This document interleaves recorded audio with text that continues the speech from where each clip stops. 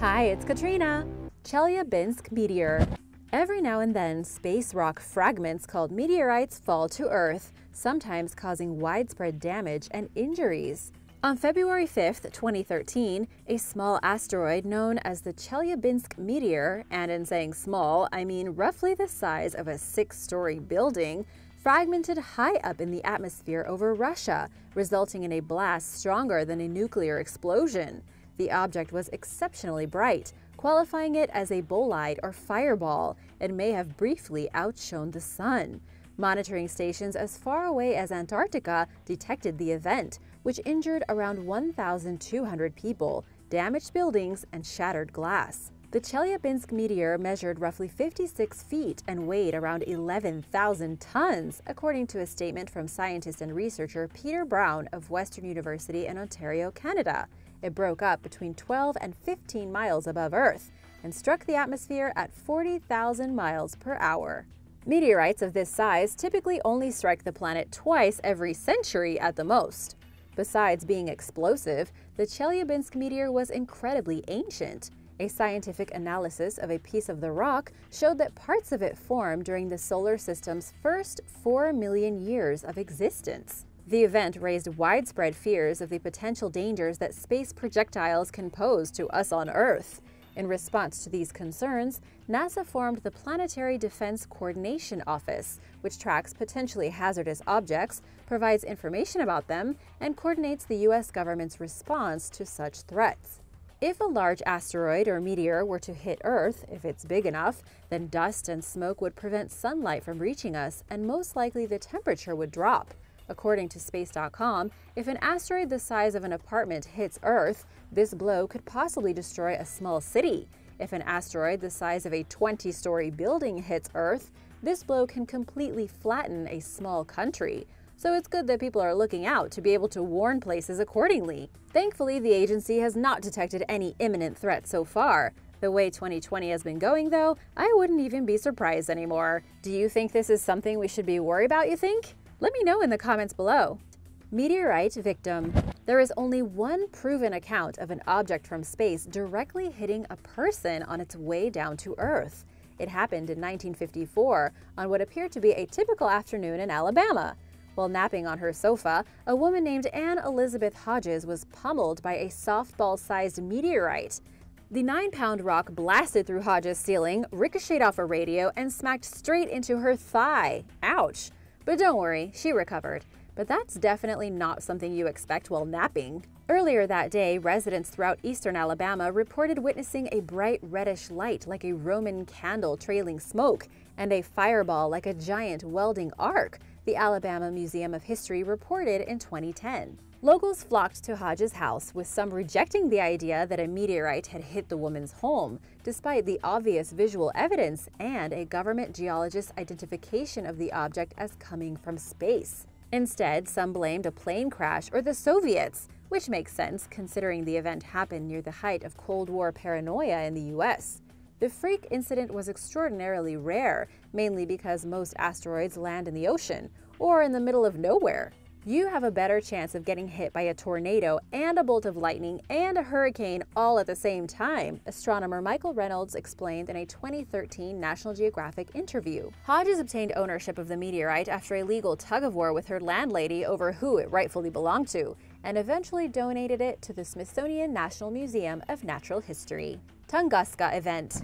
The largest asteroid impact in recorded history, known as the Tunguska event, occurred on the morning of June 30, 1908, in a remote region of Siberia. While barreling towards the Earth at 33,500 miles per hour, a 110,000-ton space rock measuring 120 feet across heated up to 44,500 degrees Fahrenheit. It broke up about 28,000 feet above the ground, releasing the explosive equivalent of 185 Hiroshima bombs, according to NASA. Most of the asteroid consumed itself in the initial explosion, leaving no impact crater while causing something called an airburst, resulting in plenty of damage at ground level.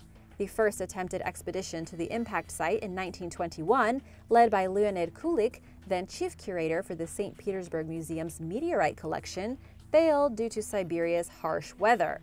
Kulik and his team made a second, successful attempt to reach the site in 1927. They discovered that the meteor had flattened 800 square miles of forest, with 80 million trees laying on their sides in an outward radial pattern from the epicenter. Locals were initially reluctant to discuss the event with Kulik's team, but they eventually described observing a bluish, extremely bright fireball traveling across the sky, following a flash and a loud explosion. Besides toppling trees, the shockwave reportedly knocked residents off their feet, shattered their windows, and killed reindeer. It is estimated that an asteroid as large as the one involved in the Tunguska event falls to Earth only once every 300 to 1,000 years. Morokfeng Crater. Measuring at least 43 miles across, the Morokfeng Crater in South Africa in the Kalahari Desert was formed around 145 million years ago, back when Africa, South America, and Antarctica were still connected. Situated near the Botswana border, it was formed by an asteroid measuring between 3.1 and 6.2 miles wide. It is not visible to the naked eye. Rather, the Morokfeng crater was discovered via magnetic and gravimetric surveys in 1994. In 2006, scientists announced the discovery of a sample of the asteroid's fossilized remains, which were recovered from a half-mile below ground within a drilling borehole. The discovery of asteroid fragments was unusual, since most space rocks as large as this one are vaporized as they enter the Earth's atmosphere and upon impact. Scientists theorize that the asteroid's impact velocity was lower than normal, enabling parts of it to survive the crash. Also, unlike most asteroids that hit the Earth, this one did not contain iron-nickel metal, suggesting that the fragments came from a different part of the asteroid than experts are familiar with. Consequently, the asteroid's effects on the world around it were also different from other known impacts. Undoubtedly, life in the immediate vicinity, hundreds of kilometers from the center of Morokfeng, had a pretty dreadful time, but there is currently no evidence that the Morokfeng impact created any kind of mass extinction, explained Dr. Ian MacDonald, who participated in the crater's discovery. In other words, while a mass extinction resulting from the asteroid impact cannot be ruled out, all signs point to that it didn't happen, which is pretty much the most likely scenario if an asteroid of this size were to hit again.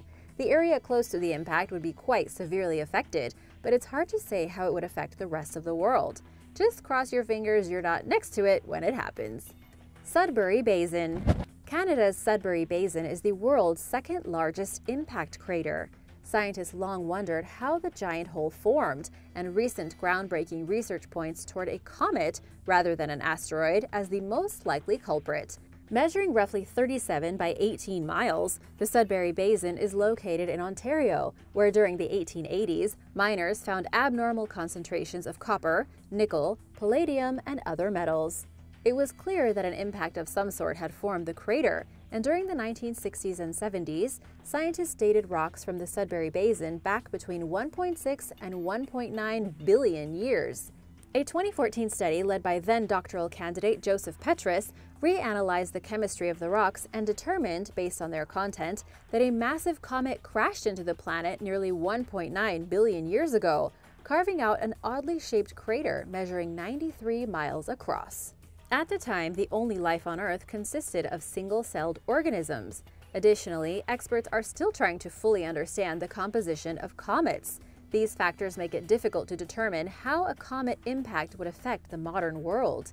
It would no doubt be disastrous, with some scientists even theorizing that the impact of a 16-mile-wide comet would be up to 300 times more than that of the 106-plus-mile asteroid that wiped out the dinosaurs. Yikes.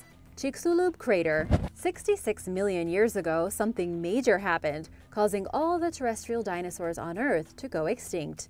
While a series of unfortunate events, such as climate change triggered by volcanic eruptions, may have contributed to wiping the dinosaurs out, many scientists agree that one final event dealt an ultimate fatal blow to the creatures. The Alvarez hypothesis proposes that a huge meteor, possibly the largest ever to hit the Earth, was the perpetuating factor of the dinosaurs' extinction. The asteroid, which had an estimated diameter of 106 to 186 miles, smashed into what is now Mexico's Yucatan Peninsula 66,038,000 years ago, precisely when scientists believe the dinosaurs ceased to exist. It carved out the 93-mile-wide Chicxulub crater and filled the atmosphere with deadly gas, dust, and debris.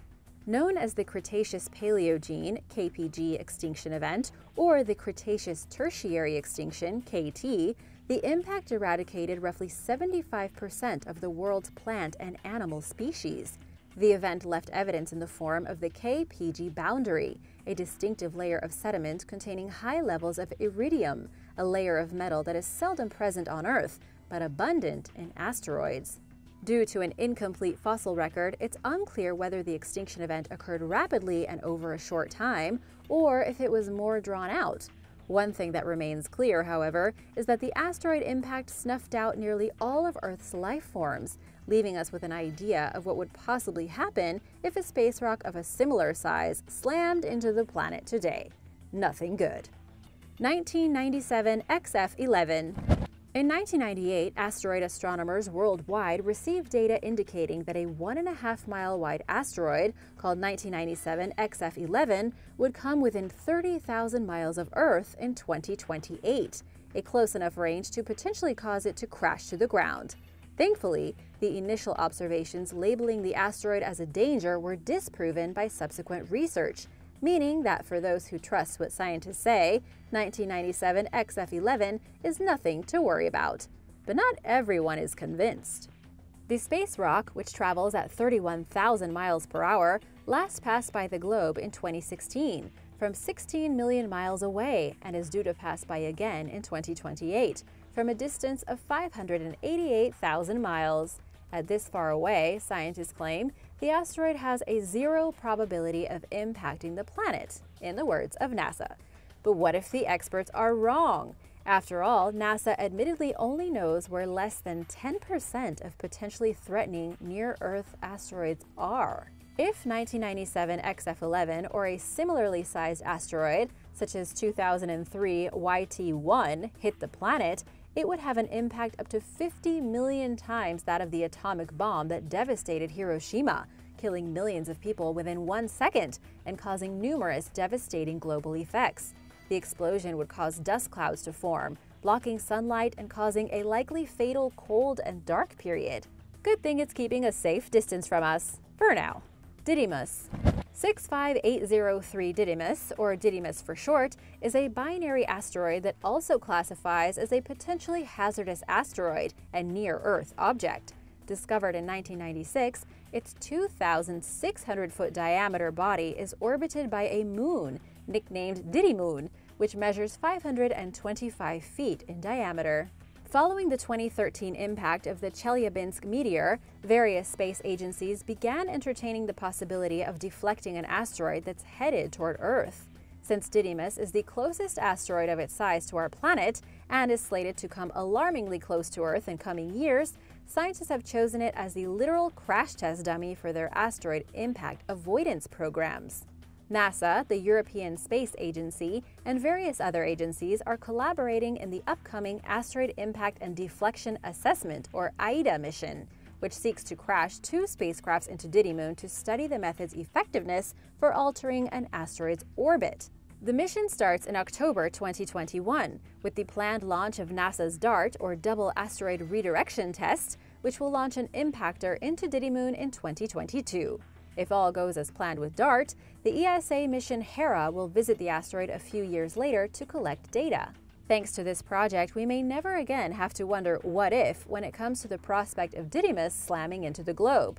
But what if remains a valid question for now. Queen guitarist Brian May, who serves as the face of the ESA's part of the mission, summed it up into the following terrifying statement. Imagine a mountain in the sky with another rock the size of the Great Pyramid swinging around it. That's Didymos. And just the seemingly tiny moon would be big enough to destroy a city if it were to collide with the Earth. Ceres. The largest asteroid in our solar system is a dwarf planet named Ceres, which orbits between Mars and Jupiter.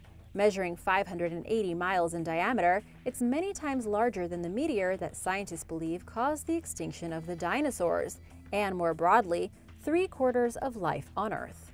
In late 2019, scientists released an alarming animated video demonstrating what would probably happen if Ceres smashed into the planet.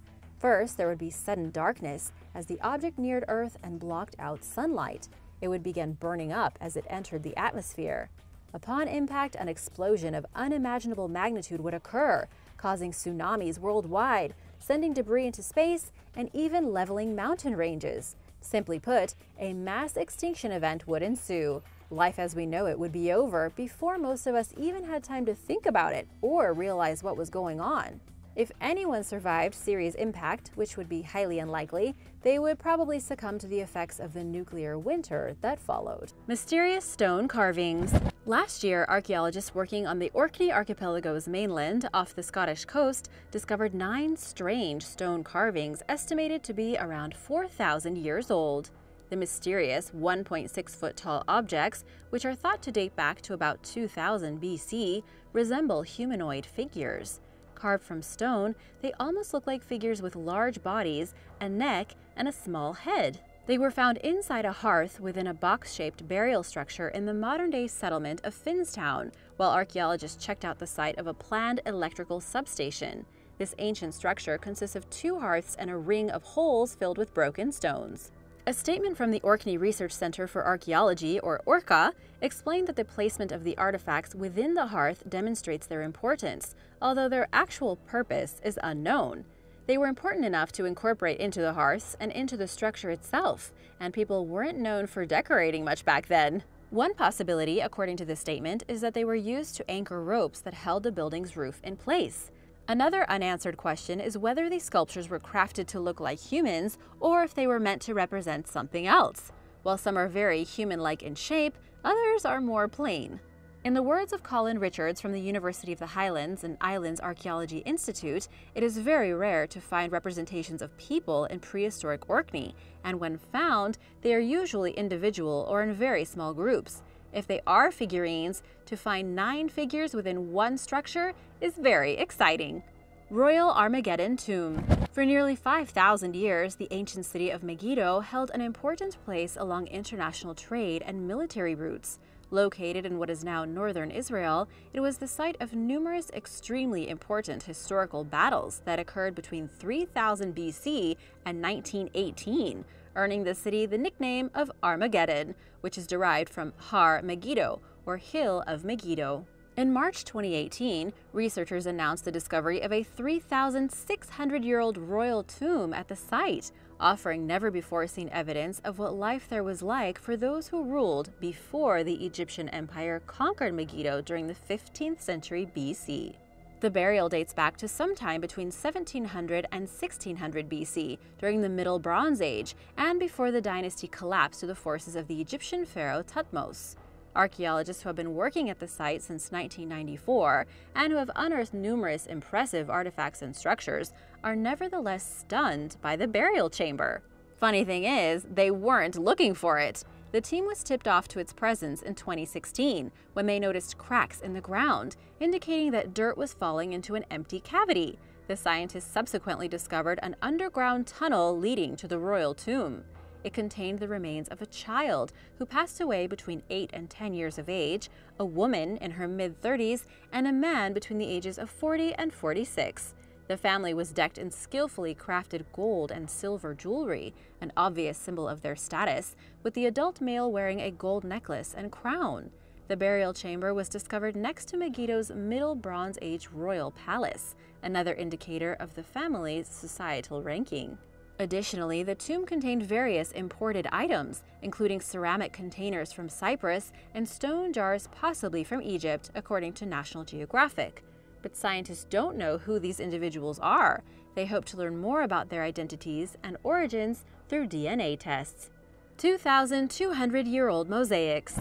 The city of Zeugma, located in Gaziantep, Turkey, was once one of the most important centers of the Eastern Roman Empire.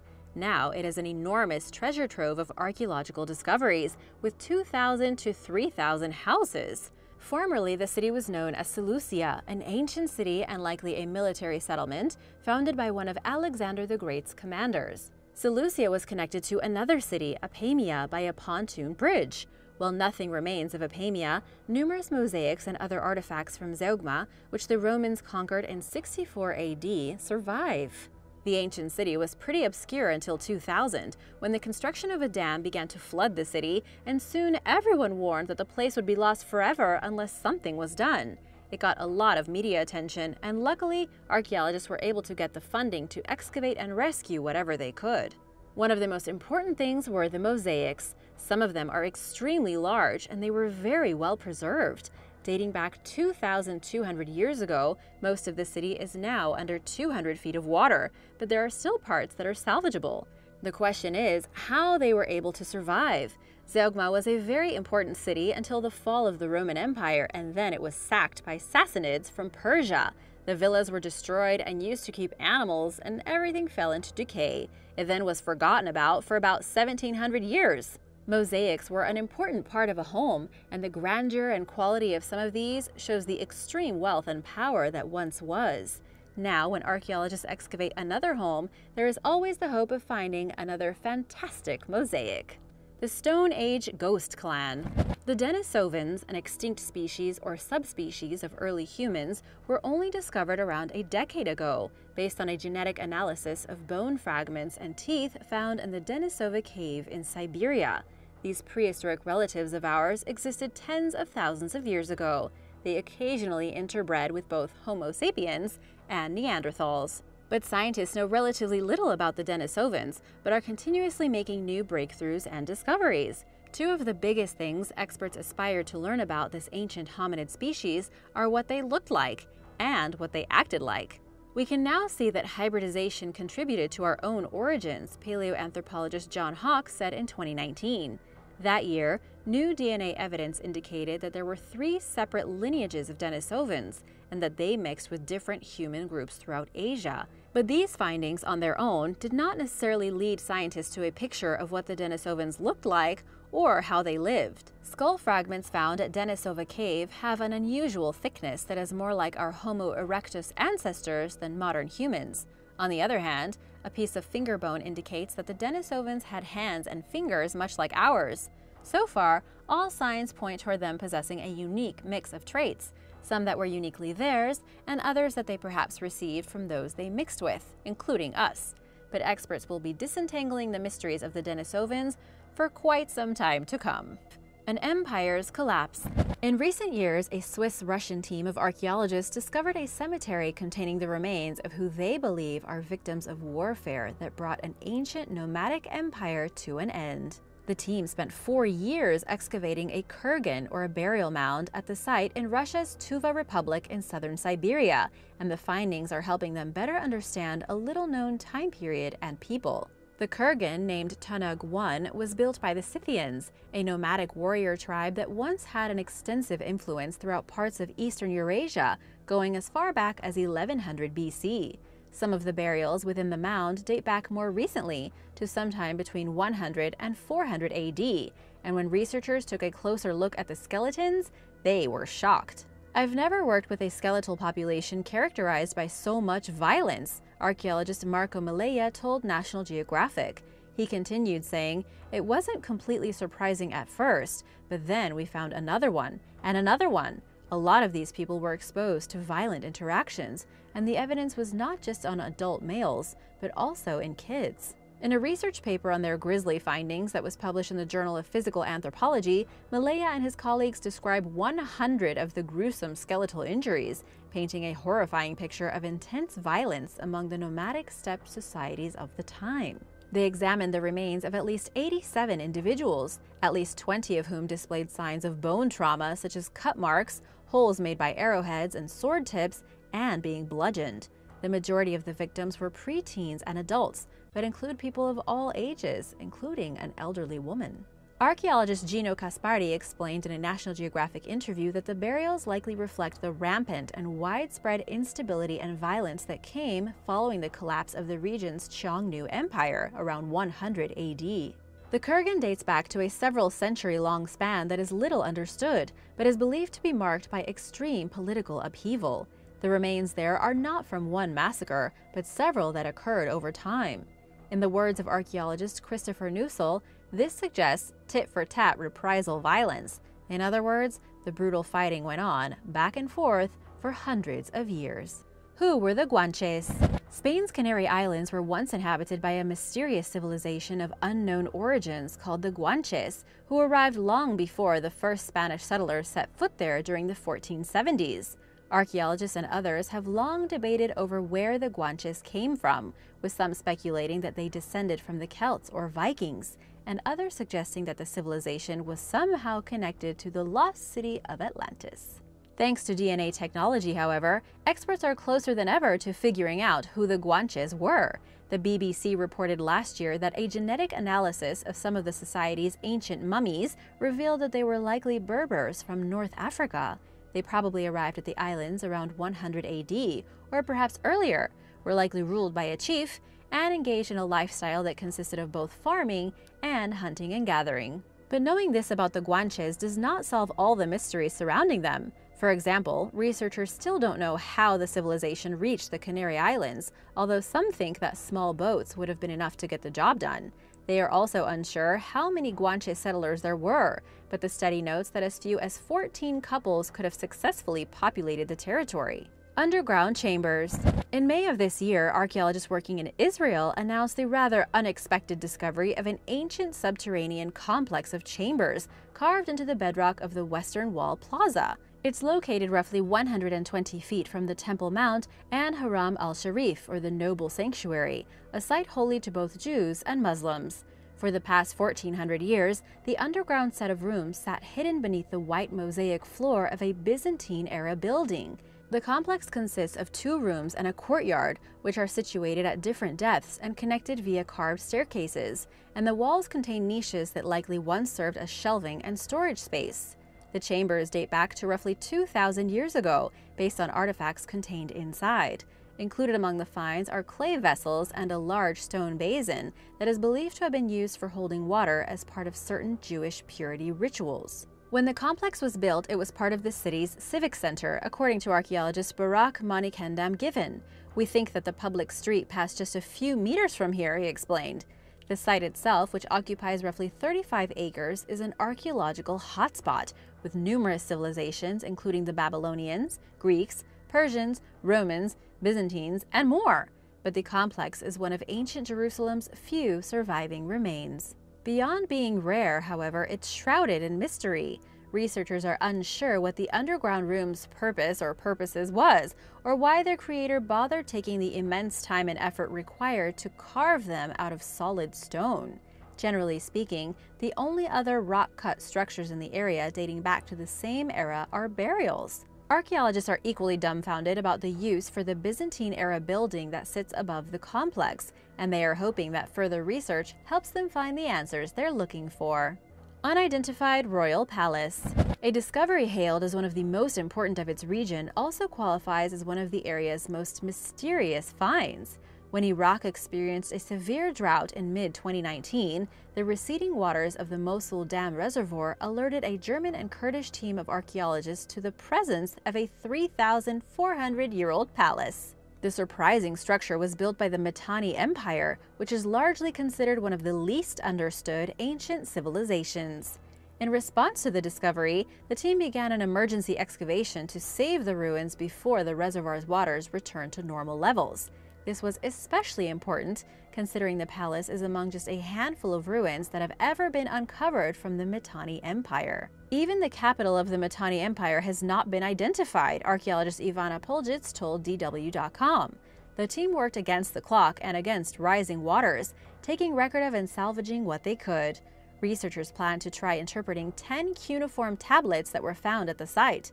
Also included among the discoveries were bright blue and red wall paints, which experts believe were customarily used in palaces throughout the ancient Near East. Elixir of Immortality. In early 2019, archaeologists discovered a strange yellowish liquid while examining a several thousand-year-old ancient Chinese pot.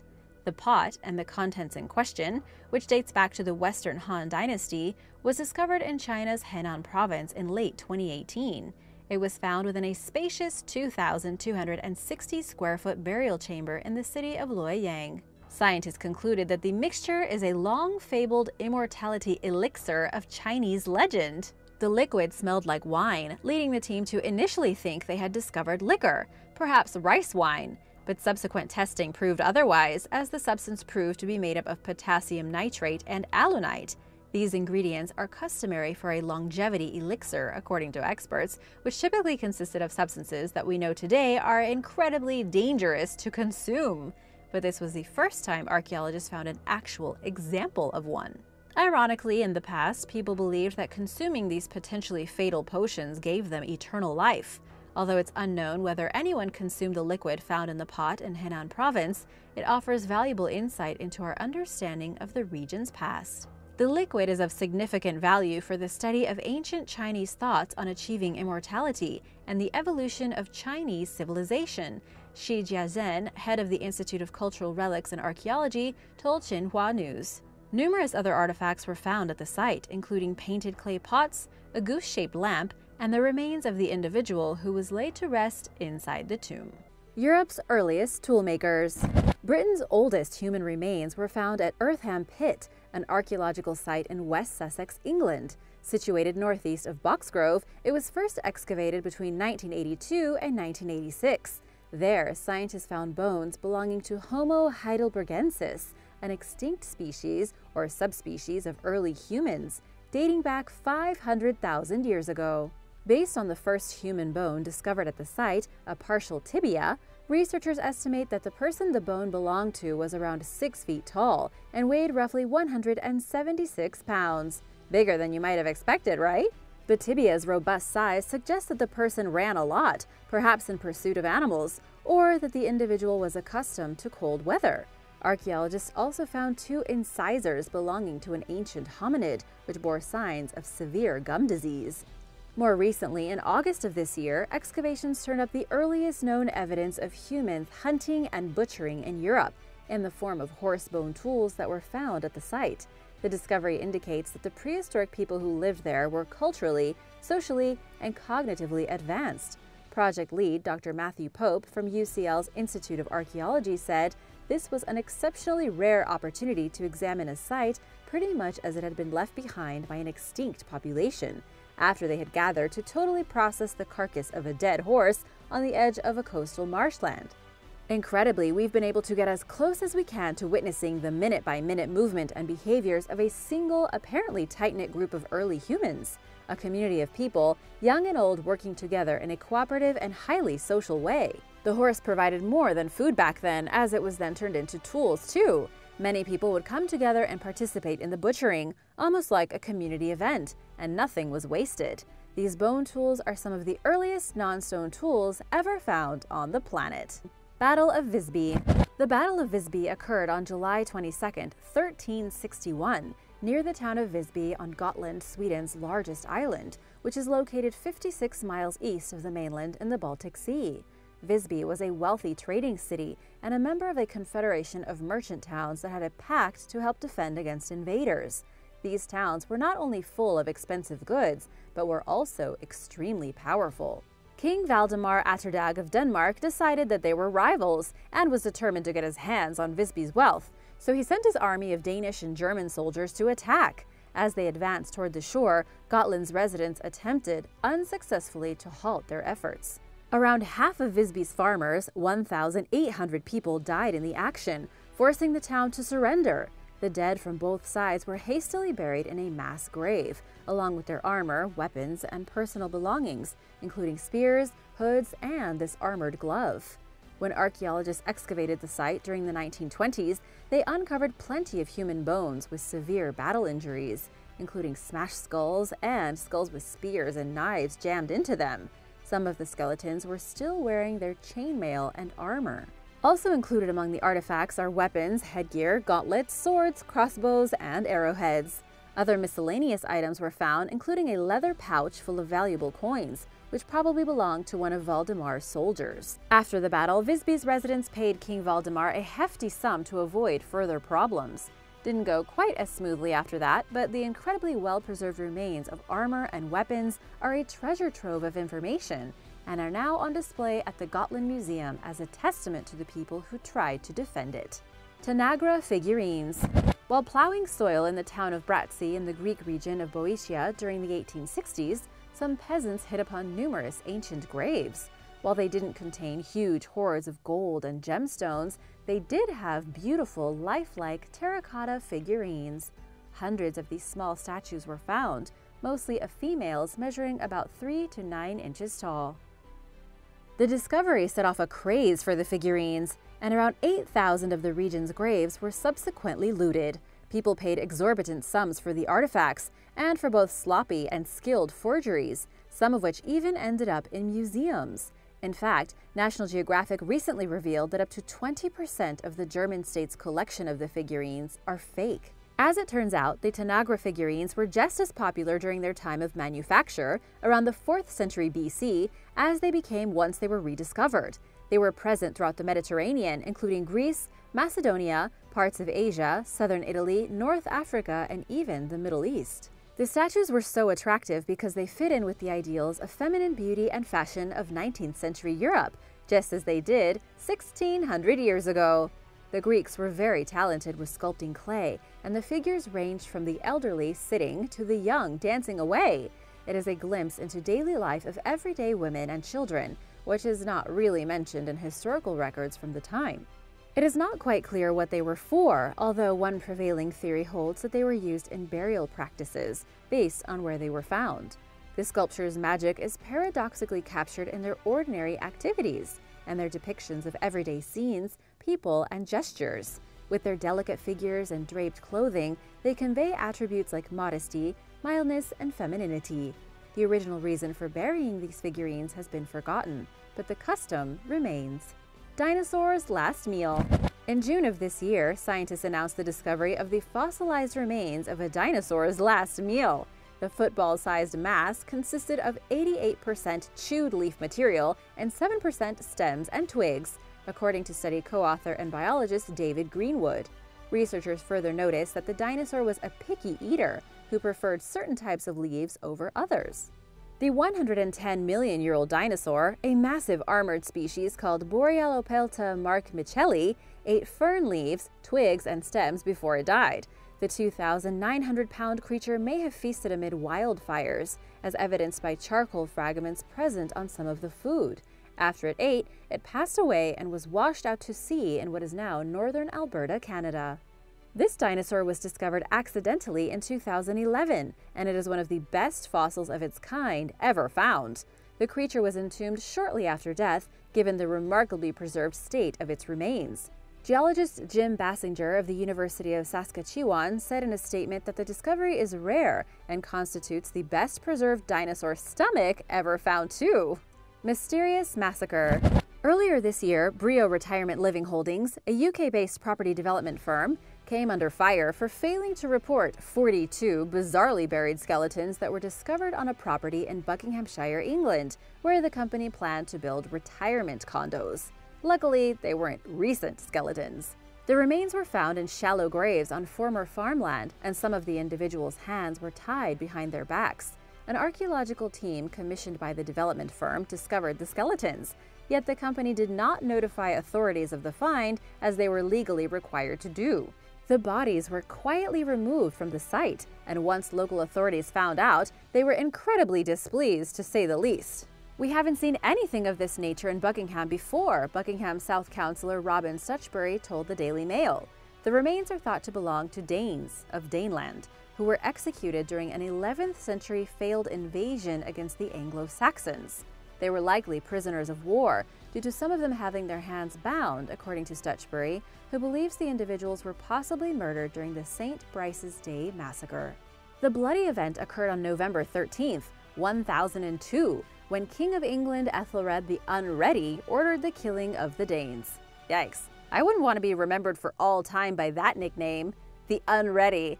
What do you think people would call you? The super ready? The patient? The cranky? The lazy? Let me know in the comments below. The skeletons could also belong to hanged criminals or people who died in the English Civil War during the 17th century, but Buckinghamshire Council member Bill Chappell pointed out that the remains are thought to date back at least 1,000 years. Carbon dating analysis reports will determine the age of the bones, giving researchers a starting point for determining who the people might be and why they died. Oldest royal remains. The remains of a mysterious royal were unearthed in 2008 at Magdeburg Cathedral in Germany. Researchers were quick to speculate that the body belonged to Queen Edgith, a Saxon princess who married the Holy Roman Emperor Otto I in 929. She had 2 children by her husband and was the half-sister of the first King of England in its entirety, Aethelstan, and the great-granddaughter of the Anglo-Saxon king Alfred the Great. The Great is always a good nickname. Edgith passed away in 946 at around 36 years old, after spending the majority of her married life in Magdeburg, in the modern-day state of Saxony-Anhalt. Her remains were relocated at least 3 times before ending up at Magdeburg Cathedral in 1510. Medieval bones were moved frequently and often mixed up, so it required some exceptional science to prove that they are indeed those of Edgith, project director Professor Harold Meller told the BBC. Evidence shows that the deceased individual was a 30 to 40-year-old woman of high status, a frequent horseback rider who ate a high-protein diet. An analysis of her teeth matched up with historical records detailing Edgith's Wessex childhood. Experts have accepted the test results as proof of the body's identity as Edgith, making her skeleton the oldest known surviving remains of an English royal. The city of 1001 churches. The capital of medieval Armenia, a lost city called Ani, survives only in the form of ruins of several churches and a broken bridge. Situated in the modern-day Turkish province of Kars, the ancient metropolis was once a thriving cultural religious center. During the early 300s, Ani adopted Christianity as its official religion, making it one of the first kingdoms to do so. At its peak, the city housed as many as 100,000 residents and is thought to have served as the 10th century Armenian capital, according to National Geographic. Ani was best known for its numerous religious structures, earning it the nickname of the City of 1001 Churches. It was invaded repeatedly over the centuries due to its strategic position between competing empires and along the Silk Road trade route. In the 16th century, Ani was absorbed into the Ottoman Empire and subsequently abandoned and forgotten about. During the early 19th century, European travelers began frequenting the intriguing site, feeling drawn to its architecture and heavy Christian symbolism, despite political tensions in the region remaining at an all-time high. The first archaeological survey of Ani was carried out long after time and the elements began taking a noticeable toll on its buildings, and it wasn't until 2016 that the site was declared a UNESCO World Heritage Site. Water purification system. A recent study determined that a more than 2,000-year-old water purification system, one of the oldest in the world, that was developed by the ancient Maya people would still work today. American archaeologists discovered evidence of the advanced Mesoamerican society's creation in Tikal, an ancient city in northern Guatemala. The large reservoir, called Corriental, contains zeolite and crystalline quartz, which the Maya used to filter their drinking water. This combination of compounds is still used today in modern water filtration systems. In ancient Mesoamerica, it acted as a sieve that removes heavy metals, harmful microbes, and numerous other toxins, according to the experts who conducted the study. The team traced the zeolite and quartz to a source 18 miles northeast of Tikal, with a reputation for its naturally clean drinking water. It was probably through very clever empirical observation that the ancient Maya saw this particular material was associated with clean water and made some effort to carry it back to Tikal, study author and geographer Nicholas Dunning said. The filtration system qualifies as the oldest such device in the New World, and it also predates European versions of water filters. A lot of people look at Native Americans in the Western Hemisphere as not having the same engineering or technological muscle of places like Greece, Rome, India, or China, said study author and anthropologist Kenneth Barnett Tankersley. But when it comes to water management, the Maya were millennia ahead. Flight evolution. A newly released study reveals that pterosaurs, the first flying vertebrates, were initially clumsy flyers who became more skilled as they evolved. The findings published in the journal Nature Communications describes how pterosaurs first began flying 320 million years ago and continuously improved until their extinction 65 million years ago, when an asteroid is thought to have slammed into the Earth and wiped out the dinosaurs. This means that on average for 150 million years, descendants were better flyers than their ancestors, study author Chris Venditti told ZME Science. This is a quite striking and unique demonstration of Darwin's idea of descent with modification, as species get better in their environment. Pterosaurs were reptiles and close relatives of dinosaurs who flew using the same mechanisms as birds and bats by generating lift using their wings. Over time, they evolved into a diverse range of species, including the largest winged animals that ever existed, and occupied all corners of the globe. The team of experts who conducted the study determined that natural selection got straight to work as soon as pterosaurs emerged into existence, and persistently worked to maximize their flight efficiency, enabling them to fly for long periods and over great distances without stopping. The researchers noted one exception to this trend, as darkoids, a group of pterosaurs that were not so adept at flight and who they speculate were consequently more geared toward a terrestrial lifestyle, generally only flying when they needed to. Denisovan teeth. Over the summer, a team of experts from the Novosibirsk Institute of Archaeology and Ethnography discovered 2 teeth in the Denisova cave in southern Siberia. One was estimated to be at least 170,000 years old, and another dating back approximately 250,000 years. The site is well known for its wealth of archaeological evidence left behind by early hominids, namely the Denisovans, an extinct species or subspecies of archaic humans. The 2 recently discovered teeth, a milk tooth and a molar, were found in the oldest layer of artifact-containing sediment within the cave. They are both Denisovan teeth. The Denisovans lived throughout Asia during the Lower and Middle Paleolithic, according to Mikhail Shunkov, who headed the expedition. Numerous other artifacts from the ancient hominin species have been found inside the cave. The first among them, discovered in 2008, is a finger bone fragment belonging to a young female, whom scientists coined X-Woman. When they realized that she was neither Homo sapiens nor Neanderthal, they coined the term Denisovan to represent her species. Denisova Cave was not exclusive to the Denisovans, however. Scientists have also discovered Neanderthal remains and evidence of humans occupying the site, but the Denisovans appear to have been the cave's first inhabitants, with their presence dating back some 300,000 years, indicating that they migrated from the Middle East around that time. Amazon warrior women. For a long time, Greek stories about fierce female warriors, called the Amazons, were widely regarded as purely mythical. At some point, however, historians and other experts began questioning whether these Amazon warrior women once truly existed. The prevailing theory suggests that the Amazons were actually females from the nomadic Scythian culture, a series of tribes that originated in southern Siberia and expanded as far west as the Black Sea, and they were known for their ferocity. Earlier this year, archaeologists in Russia discovered grave sites dating back to the 4th century BC of 4 warrior women ranging in age from around 12 years old to somewhere between 45 and 50 years old. They were buried alongside their weapons, and one of the women, who was in her 20s when she died, was laid to rest in a horse-riding position. These 4 women were companions in warfare and probably died in a skirmish together, historian Adrian Mayer told Here and Now's Tanya Mosley. Mayer further explained that while ancient Greek historians never questioned the Amazons' existence, modern researchers resigned to the belief that the warrior women were imaginary, after failing to trace the origins of legends about them. Greek mythology, art, and literature portrayed Amazon women as equals of men, according to a National Geographic history article by Mayer. They had a reputation for being brave, skilled at warfare, and beautiful but dangerous, and possessed sexual freedom that was only enjoyed by men in many cultures of the time. Discoveries of Scythian graves revealed that women trained and fought alongside men, learning how to shoot arrows on horseback, hunt, and combat enemy tribes.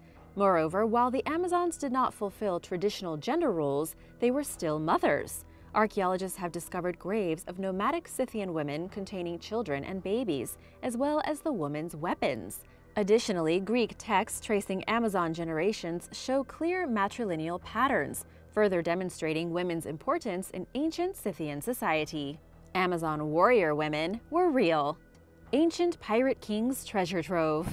A small uninhabited Greek islet in the Aegean Sea called Vryokastraki contains a treasure trove of artifacts that are helping to paint a picture of the region's past, as well as the story of an ancient pirate king.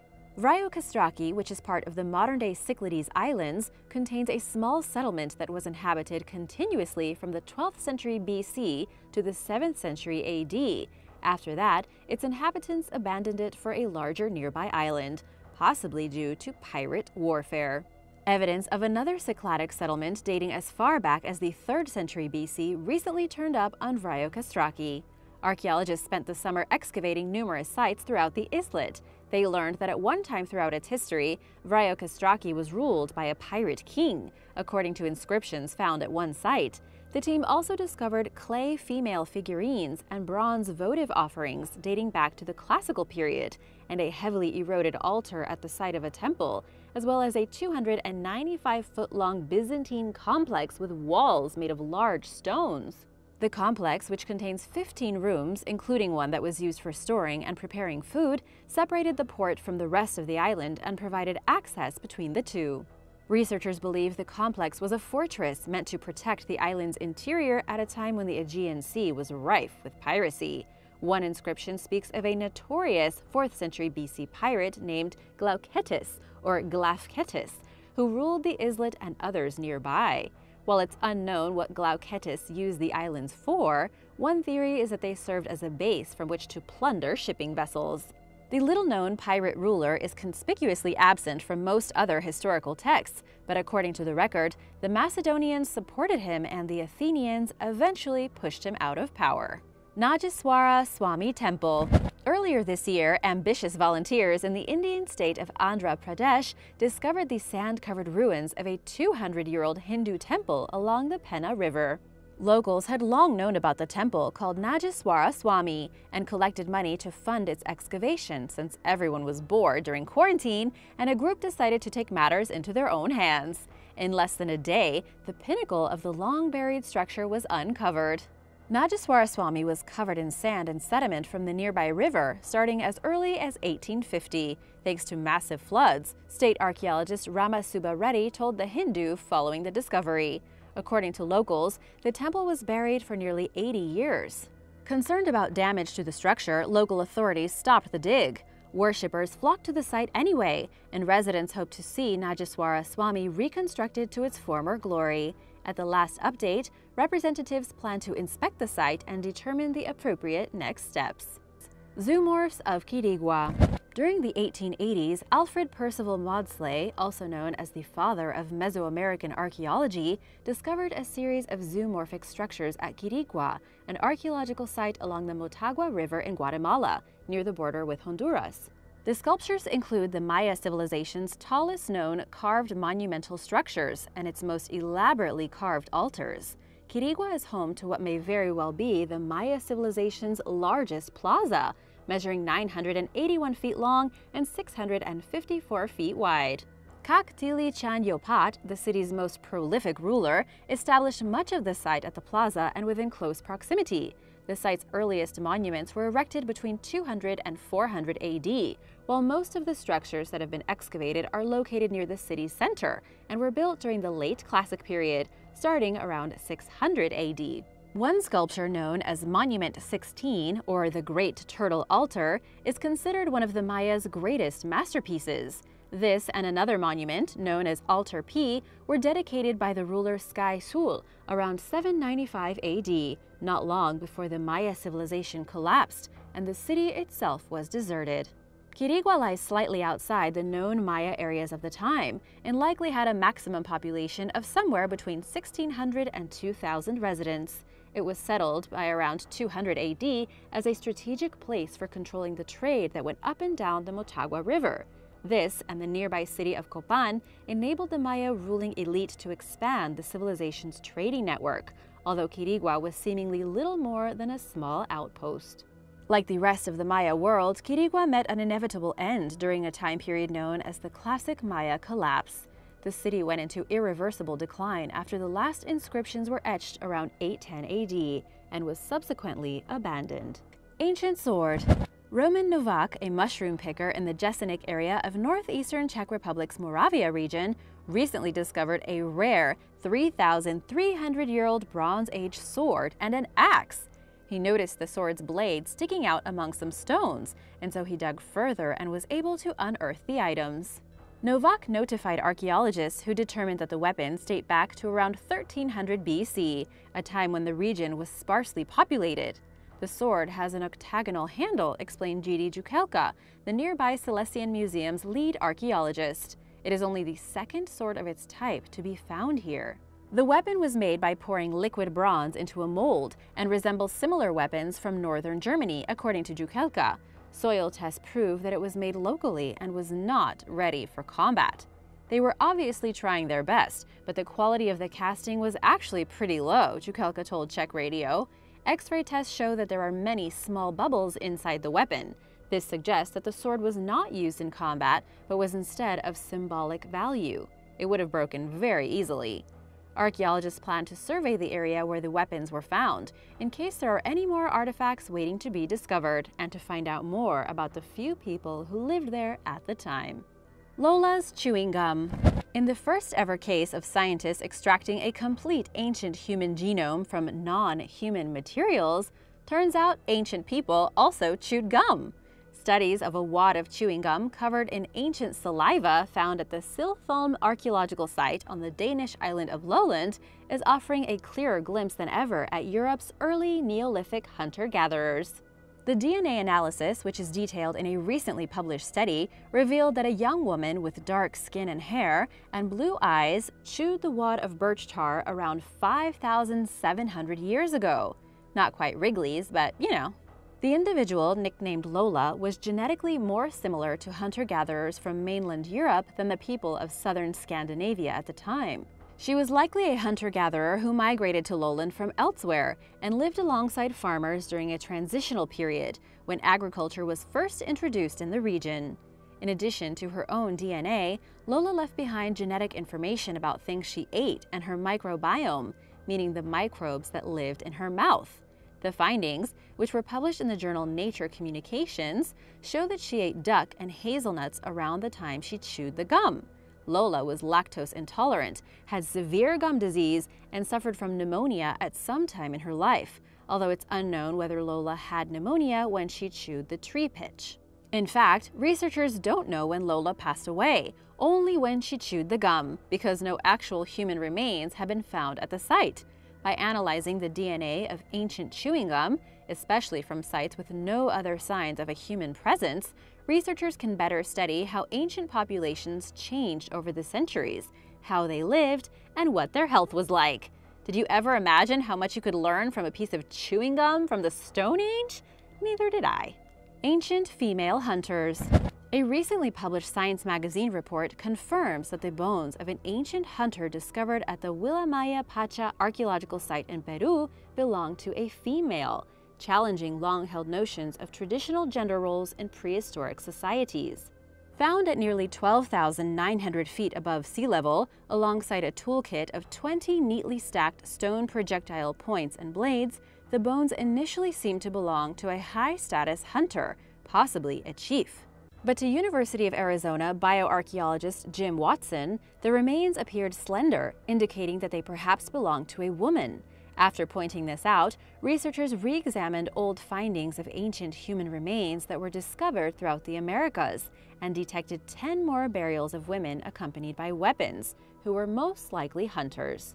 The message of the new findings is that women have always been able to hunt and have in fact hunted, archaeologist Bonnie Pitblado told Science magazine. The woman discovered in Peru was found among the remains of 5 other humans, including a male hunter and animal bone fragments from Andean deer and vicuña.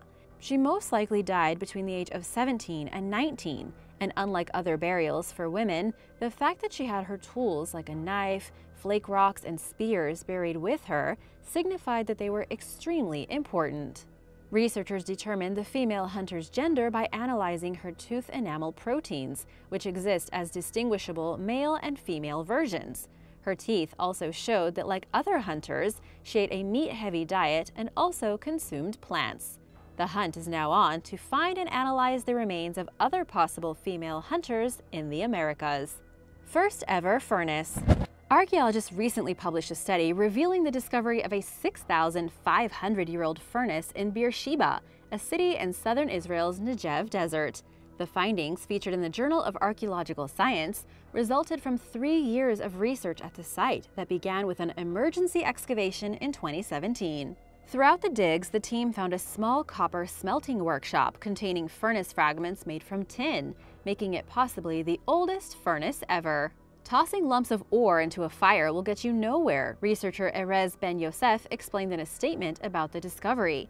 You need certain knowledge for building special furnaces that can reach very high temperatures while maintaining low levels of oxygen. A subsequent analysis of the artifacts revealed that the workshop operated based on two-stage technology, which involved first smelting the copper ore, then refining it. The ore used there came from one of the Roman Empire's largest copper mines, which was located 60 miles away in Wadi Fainan in modern-day Jordan. The refining of copper was the high-tech of that period, said Ben Yosef, adding that there was no technology more sophisticated than that in the whole of the ancient world. The workshop was built by the Gasulian culture, a society known for its artistic achievements, and now for its advanced furnace technology. Early humans in Greece. In mid-2019, a study revealed the possible discovery of the earliest human remains ever found outside of Africa. In the 1970s, skull fragments from two individuals were found along the coastline of southern Greece. Known as the Apidima fossils, they suggest that a Neanderthal died there around 170,000 years ago, and an early modern human perished at the site at least 210,000 years ago. These findings, if confirmed true, add to a collection of discoveries in recent years that challenge the previously held theory that our ancestors first migrated out of Africa around 65,000 years ago. But not all experts agree with the study's results, including paleoanthropologist Juan Luis Arzuaga, who told National Geographic, "I cannot see anything suggesting that the individual belongs to the sapiens lineage." He has a point, after all, only the Neanderthal skull is complete, and both are distorted from spending thousands upon thousands of years encased in rock.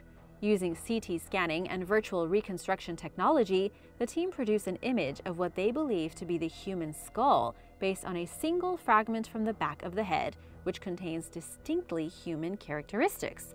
While it's important to proceed with caution when it comes to identifying ancient hominid remains, this and other discoveries are helping experts to retrace the migration patterns of our earliest ancestors. Thanks for watching! Which discovery is your favorite? What would you like to learn more about? Let me know in the comments below, and be sure to subscribe if you haven't already. See you next time! Bye!